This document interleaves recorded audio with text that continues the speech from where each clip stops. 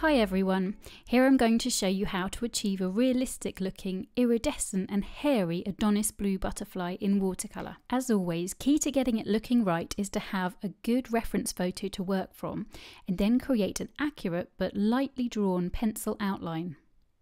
And make sure you scale up. I needed to make this butterfly lots bigger than in real life to capture all the details. From there, I paint the lightest colours I see in the wings using dilute, watery blues and greys. Even at this stage, I try to recreate the hairy sort of markings I can see with my brush. The key to getting this painting right is to get our blue wings as dark as they should be. So to do this, I next paint the darkest colours, the blacks of the pattern, using a tiny brush for control.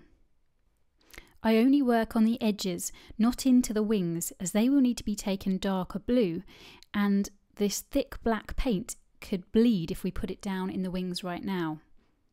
Now I can darken up the wings, making sure to do this with a stippling sort of brush technique to create lots of little lines to give the impression of hairs.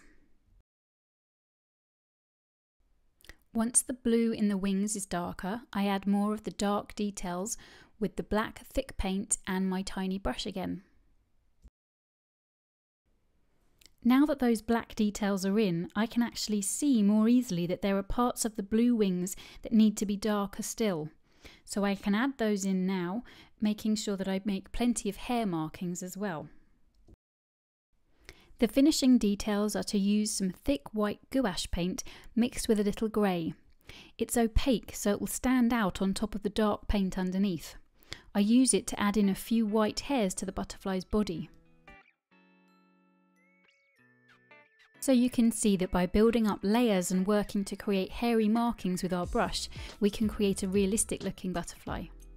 There's a real-time step-by-step tutorial of this, including what colours I use and much more detail, available in my online school. If you've enjoyed this tip video, please visit watercolorswithwow.com for information on the materials I recommend, more tip videos, my advice blog and lots more. Thanks for watching.